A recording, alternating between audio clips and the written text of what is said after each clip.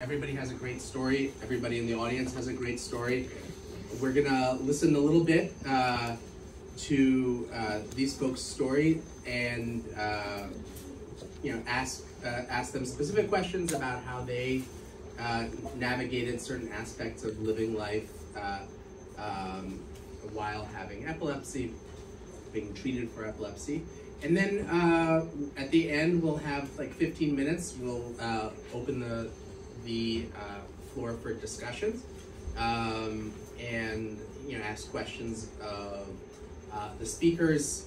Some of which they may be able to answer, some that they may not be able to, some they may not be comfortable answering. Just please respect that. But everybody will be able to learn from each other's experience. So without further ado, let me introduce the speakers. So what they're going to do is just... Oh, is it on? Hello? Yep, perfect. So we're going to start, and they're going to give a little 5 minutes about who they are, where they are in their epilepsy journey, how old were they started, where they are in their life journey. And then we'll talk, we'll let them each speak a little bit, and then we'll talk about specific topics. So let's start over here with Al. Hi everyone. Like Dr. Friedman said, I'm Allie, or Alexandra. I am a patient of Dr. Davinsky's. I am 34 years old, a native New Yorker. I was born with a left hemisphere brain infarction, or a stroke that occurred on or caused complications on the right side of my body.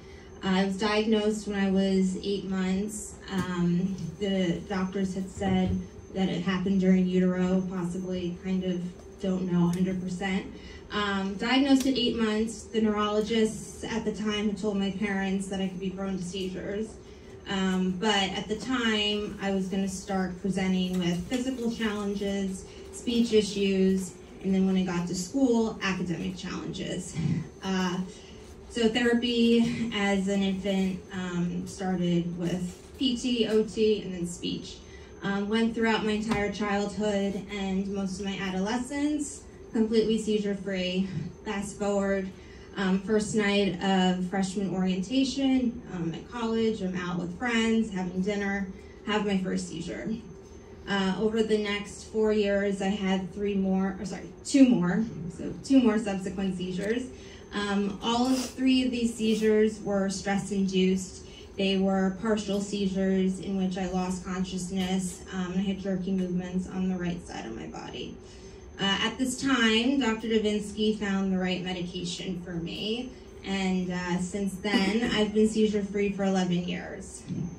Thank you. In addition to medication, I do take very good care of myself. I think that's really important, regardless of whether you're on medication and seizure-free. So I make sure I get an adequate amount of sleep. I eat 3 meals a day. I make sure that I don't overstress myself, and I try to plan for potential stressors if I can. Obviously, that doesn't always happen. But I try to. I work part-time, so I really make sure that in addition to the medication that I'm also, doing, making sure that I'm taking care of myself in a natural way. I also will try not to be in environments with stimuli such as flashing lights that could obviously provoke a seizure. But with all that said, even though I am seizure-free, I do have regular panic attacks on a regular basis. I have a lot of post-traumatic stress of having had seizures. And so if I feel a sensation or I feel lightheaded because I haven't eaten all day, or not eaten as much, my body goes to, oh no, am I going to have a seizure? And I get very panicky. I've learned to navigate these and mitigate them with techniques. I'm also on medication, but I don't think they will ever go away. It's something that I just have to manage. But with all that said, I did go on and I got my BA in speech language pathology. Thank you. I went on and pursued graduate studies, and now I have my own foundation called Different Enable, which supports people with disabilities. But with, again, all of that said, you know, I've had my share of bullying, more so when I was younger, with my peers. I've faced academic discrimination. People have looked down upon me, you know, with my abilities. So it's not been a straight line at all. It's a constant challenge. But, you know, as a mid-30-year-old woman, I have a great group of friends who could care less that I have epilepsy, are very compassionate and supportive. Some of my friends even have epilepsy themselves. And I live alone, I have a dog, I work out, I cook, I bake. So I'm living my life to the fullest, and but although epilepsy is a continuous challenge, again, like I don't let it stand in the way. Thank you. Thank you, Alexandra. So we're gonna go back to a lot of the things you've touched on, especially, you know, since you're the closest to being a young adult and going through college. You know, it's certainly an issue that a lot of people have on their minds. Richard, next. Hi, I'm Richie, and I have a unique and very fortunate perspective. My seizures started at 22, out of nowhere, idiopathic. It was originally stress-induced, and then it went from approximately once every 3 weeks, complex partial, moaning, losing awareness for a minute or so, and went from every 3 weeks. After about 3 or 4 years, I was having 20 every month. Again, mostly complex partial, a handful of generalized, and a lot of simple partial as well. So over a period of 22 years, I had over 3,000 seizures. I was taking, at times, 15 pills a day. Every med from, this was years ago originally, it was just Dilantin, and then trial drugs before they were made public, and so on, drugs out of the country, and nothing worked. And so first I'm going to give you my epilepsy perspective, then I'll tell you how I navigated life. So for 22 years, 3,000 seizures, Dr. Davinsky had explained to me that no medicine will control my seizures, and they were in my right front temporal, so that's where a lot of our personality is located. It was going to change who I am, and I had a 10% chance of SUDEP. He also suggested that I look into whether or not I'm a good candidate for surgery, and I did 2 weeks of inpatient testing to determine that I was a candidate. And 19 years ago, on April 16th, here I had it was 2 surgeries. I had electrodes implanted into my brain, closed me up. It takes a week to get the readings to determine exactly where the seizures are coming from. And then a week later, after I gave them those seizures, they went back in and removed 3 inches in my brain. And in the 19 years, I'm 100% cured, no side effects, never felt better, and I've been given the blessing that all these doctors and researchers are working so hard on to give us. So I'm very thankful for that. So that's my epilepsy journey from how did I handle it as an adult. So again, started at 22, came out of nowhere. I had no idea what epilepsy was. Idiopathic, they don't know why. I was very athletic. I graduated from Syracuse University, had a great life. My license was taken away, as well it should have been. And socially, I remember when I would be out on a first date, and she would order a drink, and I would order a soda. The first date, oh, you don't drink? No, I have epilepsy. And drinking may induce a seizure, makes me tired, it's not good for me, so no, I don't drink. And what I tell people with epilepsy is, so what? Everybody's got something. And if the state has a problem with me having epilepsy, so first of all, hello. But then you don't want her in your life anyway. So I would share it. So socially, and it did also get in my way because it was in my emotional portion of my brain. I lived with a wonderful woman for several years, but it dulled my capacity to feel love. And oh well, again, everybody's got something. From a business perspective, I started out in advertising until for 10 years I was working for large New York ad agencies.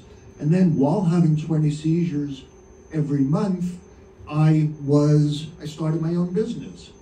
And I probably had to work longer, harder. I have a lot of the challenges that everyone else has. Well, I had more seizures than many. So my cognition, difficulty focusing, short-term memory, and so on. So I'm smart, but I had trouble connecting the dots. So I had to work longer and harder, and grew my company, which is now in its 30th year, into a large, successful media company for the travel industry. I would still have seizures. Before my surgery, I would be on the phone with somebody and have a seizure without realizing it, impulsively just hung up. Then post-lictal, come back and realize, oh, okay, I just had a seizure. I don't know who I was talking to. Hit redial. Hi, it's Richie. I'm sorry, I didn't mean to hang up on you. I just had a seizure. I have epilepsy. What were we talking about? And you know, even today, and I would have seizures at trade shows or in front of clients. So what? And one thing I would get across to everybody is, I think other people find it strong. It doesn't identify who I am, but to not make a big deal of it, people find that, wow, how cool. And so I think I know we can accomplish anything despite it. We may have to work longer, harder, but we can do it. And even today, my short-term memory and ability to focus is not as great as it could be. So if I'm in a business meeting and I see myself starting to jump around a little bit, I'll say to them, you know, I'm sorry, I have a history of seizures. I tend to interrupt so that I don't forget my train of thought, or I'll jump around and then move on. So that's how I compensated. And again, so what? Everyone's got something. This is all we have, and we make the most of today. So that's my story. Thank you.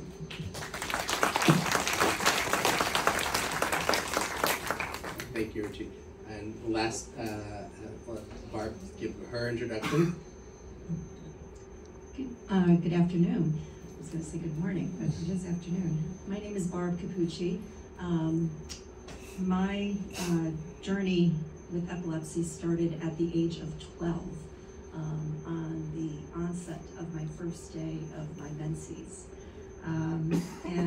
So I have a type of epilepsy which is sensitive to my hormones, and the majority of my seizure activity occurred early on in my life, between my teen years, probably through my mid-20s. And a lot of that activity, while it did not define my life, it definitely was there in the background. And then I became seizure-free for a time period. And now, while I'm entering a new season of my life, my seizure activity has increased again. So my seizure journey continues, or my epileptic journey continues now. So my seizure activity has been characterized by generalized tonic-clonic seizures my entire life. And I've navigated this pretty much similar to Rich, and it has not defined my life. But again, it has just been in my background. And I've really just sort of invited it to just be a part of my life. And just to give you some examples, I've continued on. I went off to college, and my parents said to me, how can you go off and live off to college? You have epilepsy, you need to stay home, you need to stay close to us. Not only did I go off to college, but I said to my parents, but I'm gonna go study abroad as well. And they said, no, you definitely cannot do that.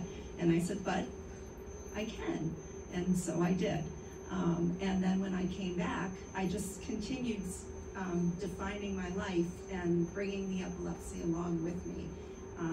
When I did not drive at first, but eventually I did drive within a mile radius of my home, and then a 2-mile radius of my home, just very carefully, and often with a lot of anxiety, but very carefully.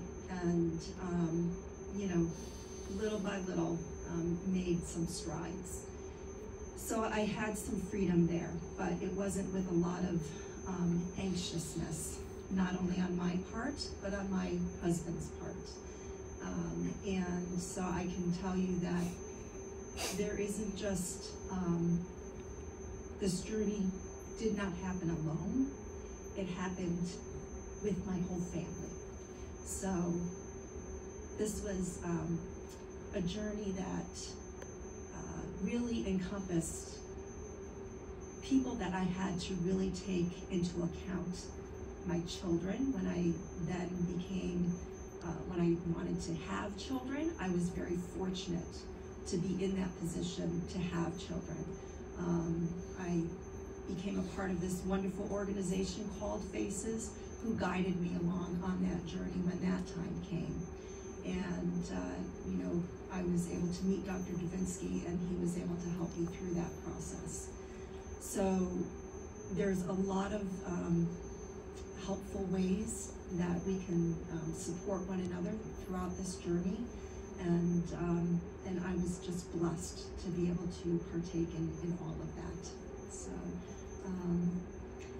I too am very careful about taking care of myself in many ways, incorporating things like meditation and yoga, you know, going for daily walks. I have a pet. Don't underestimate those pets in our lives, you know, in addition, because they help, you know, mitigate the things that our children, the blessings that our children bring, as well as the other things that our children bring into our lives, and our partners.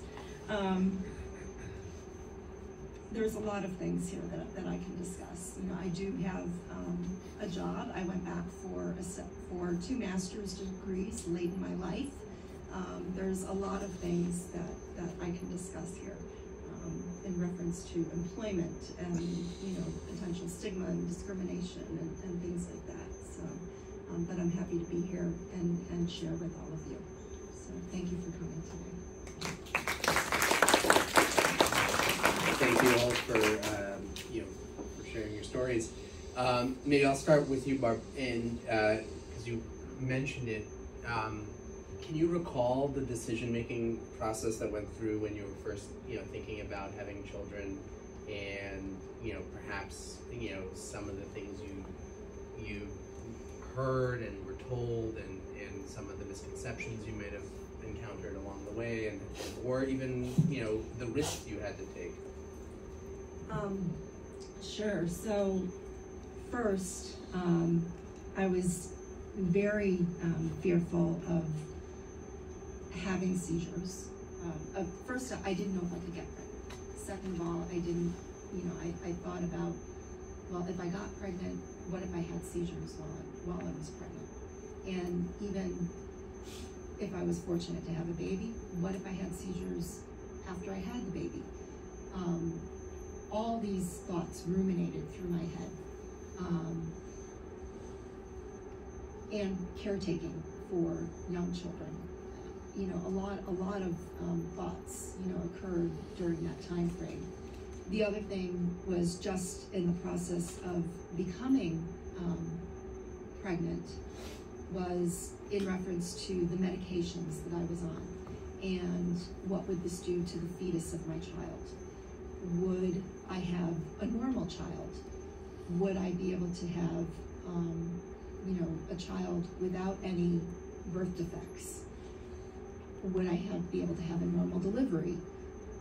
There were so many questions that were just running through my head in reference to all of that at the time, that I was incredibly fortunate not only to have one, but two, but three relatively healthy children.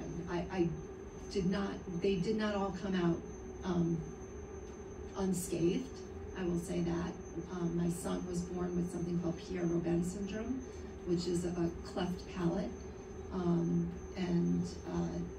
which if you looked at him today, he's fine. My daughter had some spinal issues. If you looked at her today, she's fine. My children are grown adults today. They are blessings. So, but they really, it is. There was a lot going through my head at the time, and those are just some of the tips of the iceberg. Thank you.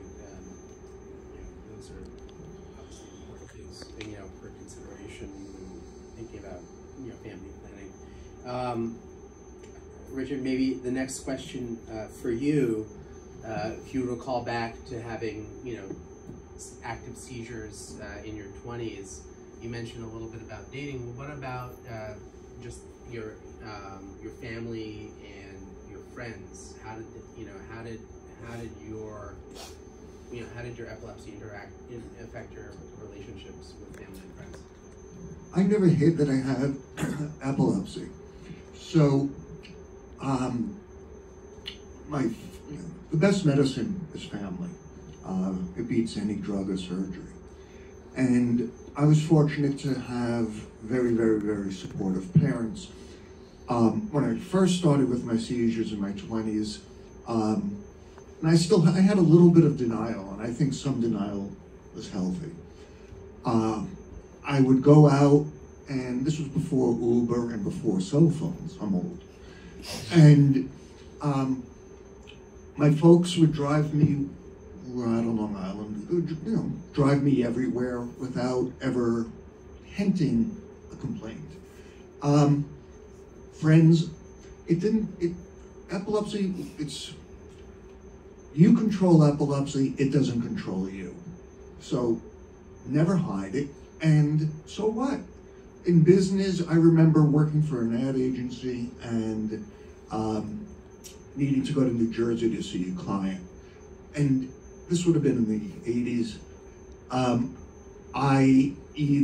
Initially, I took it upon myself to rent a car, to get a car service.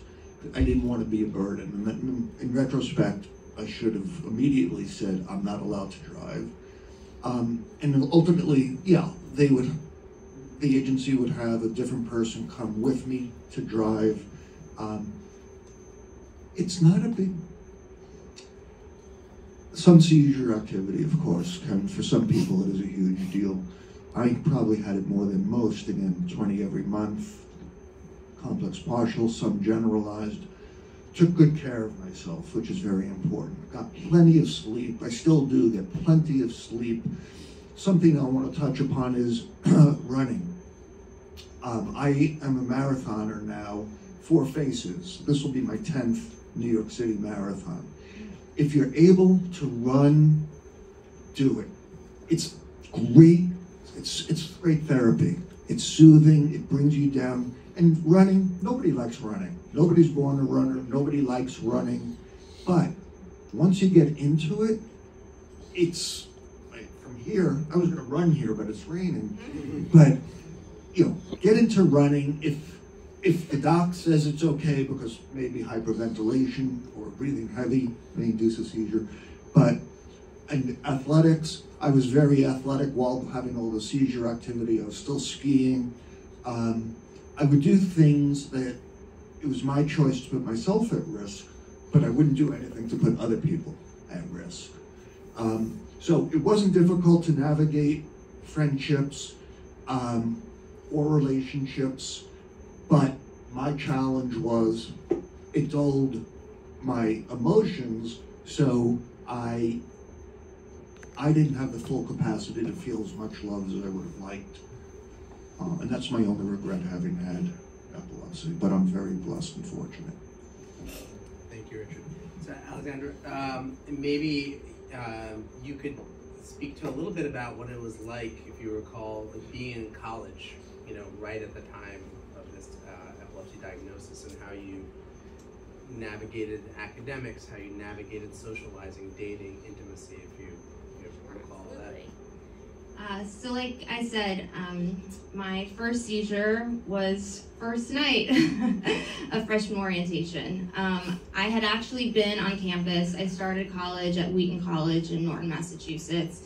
And I actually had been on campus for about 3 days. I was still with my mom and some other students that were also there for pre-orientation. The pre-orientation was was for students with disabilities and medical conditions. So I was already getting oriented, meeting friends, so forth. When I had my first seizure, I was in a cafeteria, a room full of tons of people. I was meeting new friends. Unbeknownst to me, the people that saw me have my first seizure are my best friends to this day. So, you know, having had that seizure, the first seizure, while it was really scary, and not knowing what people would think of me, it turned out to be okay. But after getting my first after having my first seizure, I still talk about it. I have regular anxiety attacks. But there was a lot of anxiety, and so my ability to go to class, take a full course load of 6 courses, was not going to be possible. So one thing that I did to navigate taking care of myself and then my academics was going part-time. Wheaton turned out not to be the best school for me. I was away from home, I was away from Dr. Davinsky, I was from, so I needed to move back home. So I finished up at Marymount Manhattan College. But, in terms of academics, I've always taken a reduced course load. So that has helped me take care of myself. But then it's also allowed me to have friendships. And, I'm not out partying every night. I don't drink. I don't, any of that. But I think that was the biggest factor and biggest thing that I was fortunate to do. So I do recommend reduced course loads, or also reduced work environment, part-time. But, with all of that said, I've had people be like, Richie say, well, okay, you have epilepsy, I'm scared, like, whatever. But then you have a group of people that could not really care. Like Richie said, like, we all have something. And those that are going to want to embrace you are going to embrace you and not care about the diagnosis. And those that do want to, take you out and, bully you or so forth, well, they're not the right people to be around. So throughout college, I had a great group of friends. I found my friends and, was surrounded by the people that really, wanted to be with me, and I knew wanted to be with them. Wanted to be with them. When it comes to romantic relationships and intimacy, it's very interesting because disclosing that you have a disability in and of itself, epilepsy, is really scary. I will say my third seizure, I was out on a date, had a seizure. Really scary. It was during Hurricane Sandy. Not the best way to have my first date. Obviously, the guy was very sympathetic and so forth. But, the way I approach it, I'm dating, I'm not in a relationship or anything, but I go about, saying that I don't drink, you know, I work part-time, you know, just like I'm a normal girl, just doing things that, you know, some people don't do, such as drinking or working full-time. And I don't really, and you know, I let the relationship and the dating, all of that progress. And when it comes to a time where I feel like it needs to be disclosed, I disclose it. It's never been an issue. People are like, oh, that's okay. There's so many people, you know, I've dated a person with epilepsy, you know, my sister has autism, wide range of things. The one thing that is sometimes of question, and I've had to face it head on, is intimacy, because some men think that, oh no, like, are you gonna have a seizure during intimacy? And, you know, I just basically say no, and, you know, it's up to them to feel confident or not confident. If they're not confident, they're not right for you. So that's a little bit about intimacy and college and friendships. That's great. I want to save some time, you know, because I'm sure people in the audience have other questions, having heard a little bit about you. I just want to maybe go back to one issue that for Richard. You know, you made the decision to go ahead and have epilepsy surgery when you were an adult, when you were, you know, had an established career. You had potential, you know, to, you know, lose some of the things that made you successful in that aspect of life. Well, do you remember the thinking around that process? Yeah, I do. So again, as many of you know, 10% of the people with epilepsy are candidates for surgery. To be a candidate, it has to be a safe place in the brain to get at. It can't be generalized seizures because that's the entire brain. So 10% of us are. The concept of brain surgery to me was, no, not me, that's somebody else, not me, which ultimately, you know, is a very selfish way to look at it.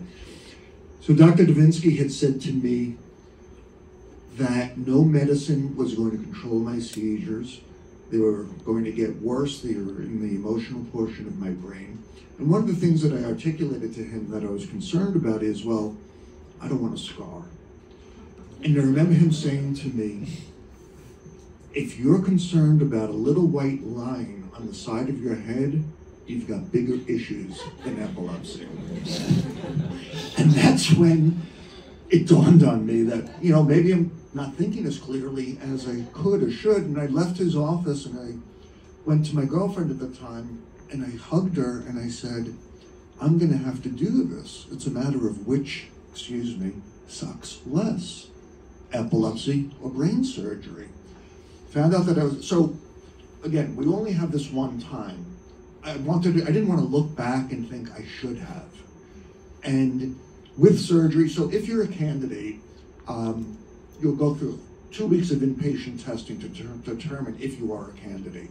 And then Dr. Doyle, who is the #1 epilepsy doctor in the world, and I love the man so, he looked at my case and said to me, gave me the numbers. 10% of people with epilepsy die from SUDEP. So I knew that going in. I had less than a 1/2% chance of dying on the table. So that's good initially. I had roughly a 20% chance of seizure freedom, 70% chance of reduced seizures, 20% chance of maybe more frequent seizures. So to me, it was, again, which thinks less, and for whatever reason, I got the blessing, completely cured, no side effects. I used to be a woman, no side effects, and never felt better. I'm very appreciative, and if anyone wants to learn more about that, I'm happy to share it with you. And then maybe my last question, then we'll bring up the audience question for Barb. You brought up issues in the workplace and potential discrimination in the workplace, without any necessarily specifics if you're not comfortable doing that. But maybe tell us a little bit how you what challenges you might have faced and how you addressed them. Thanks for the question. So first of all, I just want to jump back to one of the initial question that you had asked me, just to say one thing, and that is that I had some genetic counseling done in reference to some of the concerns that my children were born with, and there was no tie to what my children were born with in regards to my epilepsy. So I just want to put that out there, just in case anyone is having or is considering having children. So I just want to put that out there. In any event, definitely stigma is one of the, whether that was perceived or real in the workplace. That was one thing that I had to deal with. And let me say one thing. So I'll give you some of the environments that I worked in. So when I first entered the workplace, I had worked for 2 Fortune 500 companies in international sales and customer service, and then I went to international banking. So those were my those were my first career paths when I entered the workforce. And then I was in some biotech companies. And then I went to nonprofits, and then higher education, and now I'm in the education arena. So, and I took some time off in between the biotech and the nonprofits to stay home with my children. In the with the Fortune 500 companies, I think that was probably the arena where I was most faced with, and this was a different time and place. I think that times right now are a little bit more conducive to, and I could be wrong, but they're a little bit more conducive or open, depending upon your environment, to individuals who have more diverse needs in the workplace. But it also depends upon your comfort level in your situation. I'm talking, this was 25, 30 years ago. So at that point in time, it was a little bit different when I was sharing some of my concerns. And the individuals that I was working with perhaps weren't as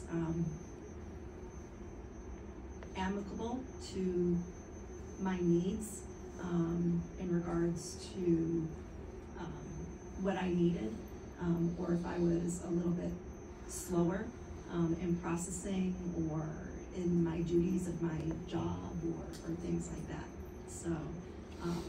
So I think you really have to read who you're working with, who you're working for, the environment that you're in, and things of that nature. And so I've had to read that along the way, and in the environments that I've been. So, and obviously the job duties. I found over the years, the way that you serve it up is the way other people will take it. So if you don't make a big deal of it, if it's not a crutch or an issue for you, let them know it's not. And again, the way that you serve it up is the way other people will take it. That's it. All right, so in the last few minutes, is any question for the panelists or This is for Richie. can you speak up to, do you want a microphone? Go ahead. Okay. So post-surgery, are you on medication, seizure medication? Thank you. I am on a tiny bit of Trileptal right now. Well, 2 things post-surgery to share. One, tiny bit of Trileptal, but that it's probably 5% of what I had been on before. But it's not for seizure control. One of the things that happened with me, and it varies by person, is because of where they were touching, depression. And I take medicine for that. And the Trileptal is also a mood stabilizer. So that's why I'm taking a tiny bit of Trileptal, but a minuscule amount. But not an anti-seizure.